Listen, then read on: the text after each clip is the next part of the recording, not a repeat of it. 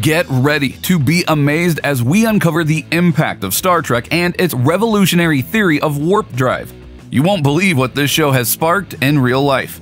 Ever since the sci-fi TV series Star Trek aired, it has left people baffled with thousands of questions. But this show is not just pure fantasy. The science fiction series has always been intertwined with real-life science for decades, inspiring technologies that people use daily. And among the many remarkable events shown in the series, warp drive is one of the futuristic ideas that has caught the attention of people worldwide. So today we will show you, can a Star Trek warp drive happen in real life? You don't want to miss this. What is warp drive? Imagine a world where space and time are at your command. In the sci-fi realm of Star Trek, warp drive is the key to achieving unimaginable speeds and exploring the far reaches of the universe. Warp speed. By manipulating space-time, the crew of the Enterprise can transcend the limitations of light speed and traverse vast distances in the blink of an eye. The science behind the fiction. Now let's dive into the science behind this fantastical concept. According to Einstein's general theory of relativity, the fabric of space-time can be bent and distorted. While we haven't cracked the code to achieve this with our current technology, the possibilities are endless in the realm of imagination. The warp field. In Star Trek, warp speed is made possible through the ingenious invention of the warp drive. This marvel of engineering harnesses matter-antimatter reactions regulated by a substance called dilithium. These reactions generate highly energetic plasma known as electroplasma, which interacts with the starship's warp coils. Enclosed within a warp nacelle, these coils create a protective warp field or bubble around the Enterprise, safeguarding the crew as space twists and turns around them. Setting warp limits. In the Star Trek universe, even the fastest starship has its limits. Somewhere between the original series and the Next Generation, the writers introduced a warp speed scale. Warp 10 became the unattainable pinnacle, representing infinite speed and omnipresence.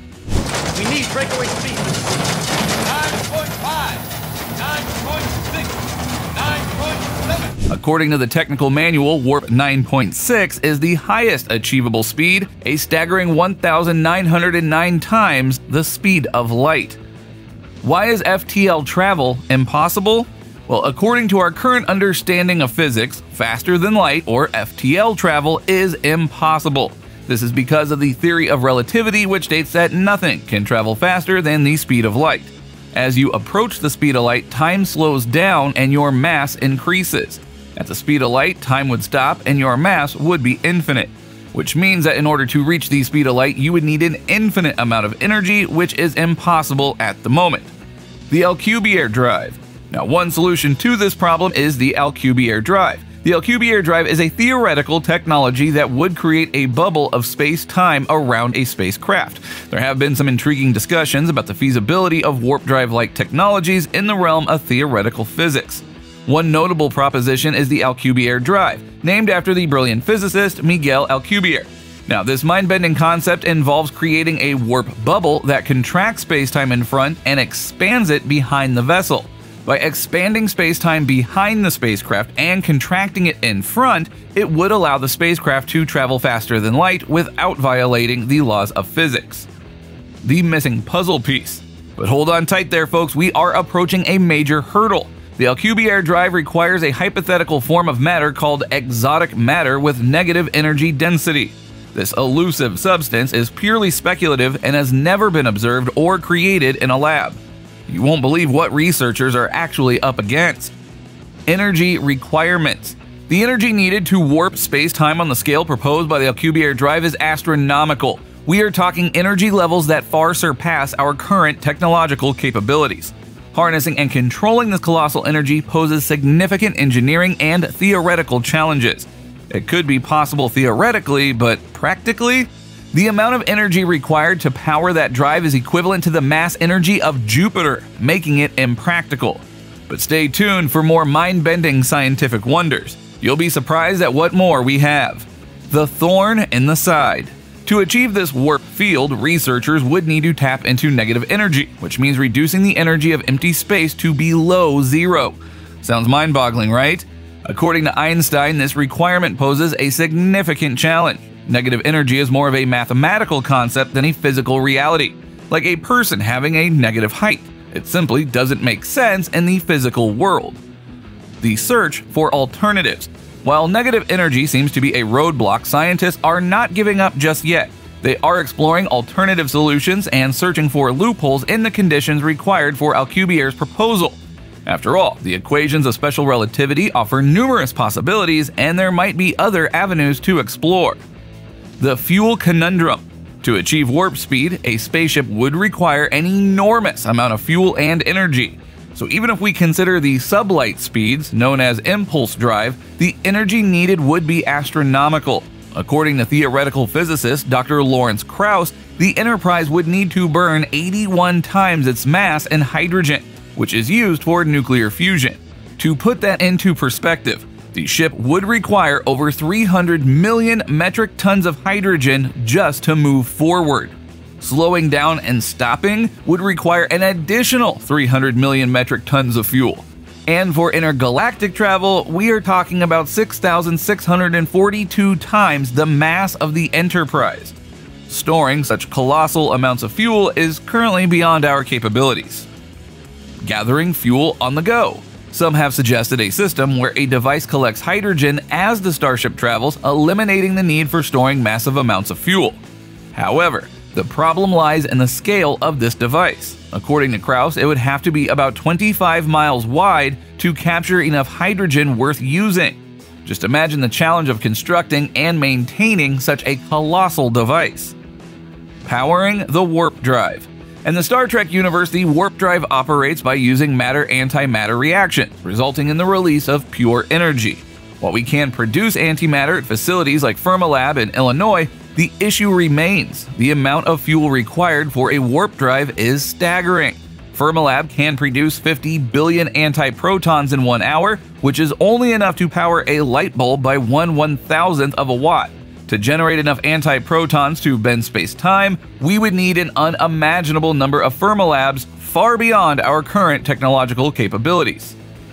Exploring the boundaries of reality. But before we dive in, let's address the skeptics. From the Alcubierre drive that warp bubbles the key to achieving faster than light travel, it may not be possible without negative energy. However, there is a catch. This claim only holds true for observers moving alongside the bubble. Plus, we must remember that not everything predicted by Einstein's theory of relativity has been observed or proven technologically feasible. So no practical relevance yet. Space propulsion expert Martin Tajmar believes that the current work on warp drives lacks practical relevance. The sheer magnitude of the masses involved in this endeavor surpasses anything that can be tested on Earth. But don't lose hope just yet. Many experienced warp drive researchers view their work as an exploration of the limits of relativity rather than a stepping stone to real-world experiments. The visionary physicist. Enter Eric Lentz, a physicist with a vision. After watching Star Trek as a child, he became enthralled with the concept of warp drives. Now he is actively working to make it a practical reality. Lentz, who wrote his PhD dissertation on dark matter, has dedicated his spare time to pondering ways to accelerate a bend in space-time and reduce the energy required for warp travel. Seeking clues in the cosmos. Lentz proposes that we closely examine neutron stars, those ultra-compact stellar remnants. It's possible that these enigmatic objects eject bubbles akin to those described in his research. By embracing evidence and setting aside personal biases, Lentz believes this line of investigation is as worthy as any other. The wisdom of Jean-Luc Picard. As the iconic captain Jean-Luc Picard once said, "Things are only impossible until they are not." This sentiment rings true even if we don't live 300 years in the future. While warp drive technology remains firmly in the realm of science fiction, its study can lead to new insights and advancements in physics. So keep an eye on the stars, because you never know what surprises the universe has in store for us. Is a warp drive possible? Well, altogether, our current understanding of the laws of nature neither allows for faster-than-light travel nor an Alcubierre-like solution to warping space. However, as history has shown us, just because something seems impossible doesn't mean it is. Scientists are constantly discovering new things, and our understanding of physics is always evolving. Who knows, maybe one day someone will come up with a new idea, something quite different from our current understanding of physics, and we will be able to travel the stars. What lies ahead? Well, while we may not have the technology to travel at warp speed just yet, the concept continues to inspire scientists and engineers. Who knows what the future holds? Perhaps one day we will witness the realization of warp drive and explore the vast expanse of space for ourselves.